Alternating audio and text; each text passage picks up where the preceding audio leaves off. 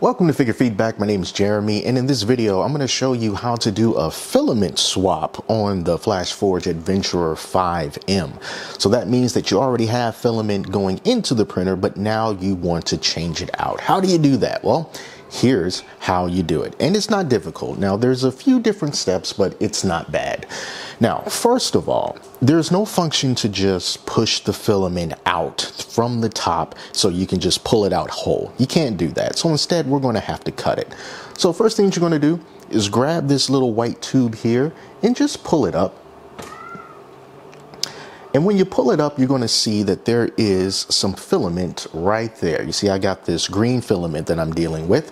And then you just take your snips that came with the printer and we're going to cut it. How much do you cut? Well, you don't have to expose a ton of it like this, you know. So just make sure that you cut it just kind of like right above the circle. There's going to be a little bit sticking out. You really can't go wrong here, and just give it a snip. So now this is free.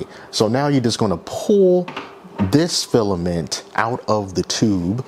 And we're going to do that simply by grabbing the spool on the back if you're using the back mounted filament holder. And we're just going to pull it right out of there. All right, so now we're just going to take this, roll it up, put it somewhere safe. Now, we still have to deal with the filament that's inside of this print head here. So now we need to go to the menu. Now, if your build platform is high, just like this, and is very close to the print head, then you want to lower it. Because if you don't, once the filament starts to extrude for the swap process, it's going to encase your nozzle, and you don't want that to happen. So we need to lower this first. So in order to do that, go to the gear icon, which is the third icon from the bottom on the main menu. And you're going to come to this screen here. And this screen allows you to move the build platform and the print head in increments. All right, so you see here, these options let us move the print head, and then the ones over on the right let us move the build platform. You see, we can move it in increments of 10, 50, or 100 millimeters. And if we try to just move it, it's going to tell us, no, it can't do that because we have to go home first. I wish it didn't do that, but it is what it is. In order to go home, you just got to hit this icon here that has a 0 with an arrow going around it, and that's going to home the build plate, which means it's just going to move down and find the 0 point. All right, so now that it's homed, you could start extruding the filament, but I'm going to move the build platform up just so that you guys can see what's going to happen. So I'm going to go to 50 and I'm going to move it up. So that is a comfortable distance there. So now I'm just going to hit the home button on the screen, and now we can start loading up the new filament. I've got some of this yellow rapid PETG, and I'm just going to load it on the back because that's where the default position is going to be. And now I'm just going to take this filament, run it through this clear tube on the back, up through the filament sensor, and just keep on pushing it through until it comes out of the other end.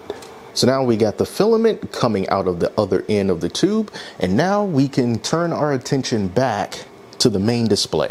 So from the main display, go down to the third icon, which looks like a spool of filament.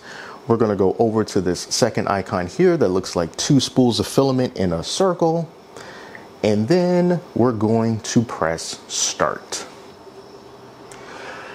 And it's preheating the nozzle up to 220 degrees Celsius, and it's going to start to purge the filament that is inside of the print head, including that little tiny bit of filament that's still sticking up from when we cut it earlier. All right, so keep your eye on that. You see how it's being taken down, and what's happening is that it is extruding down onto the build plate. And once it stops moving like that, you know that that process is done, and now we have to load in the new filament. So if you don't move quickly enough, the process is going to stop by itself. So you just have to hit again on the touch screen, and it's going to start to heat up once more. And grab this part of the filament right here, and we are going to stick this part down into the open hole in the print head. So we are up at 220 degrees Celsius, and now we're just going to stick this in push the tube into the hole as well, and you can now see the remaining green filament is now being pushed out, and the new yellow filament is also being pushed out as well. Now personally, I think that it purges a little bit too much of your new filament, but this is what it's going to do. But this also ensures that you have gotten rid of all of the old filament, so when you start printing again, it's just going to be the color of the new filament that you put in without any mixing. And once it's done doing that, you can just grab this filament and take it right off the bed, and you are done. So that's it. That's how you do a filament swap on the Flashforge Adventurer 5M. So I just wanted to do this little quick tutorial video, and I'll be back soon with some more videos about this here printer. It's a very, very good printer for the price, which is currently $299. Link in the description if you want to see where you can find it, either on Amazon or directly from Flashforge. Thank you all so much for watching. Till next time, take care of yourselves, and I'll speak to you soon.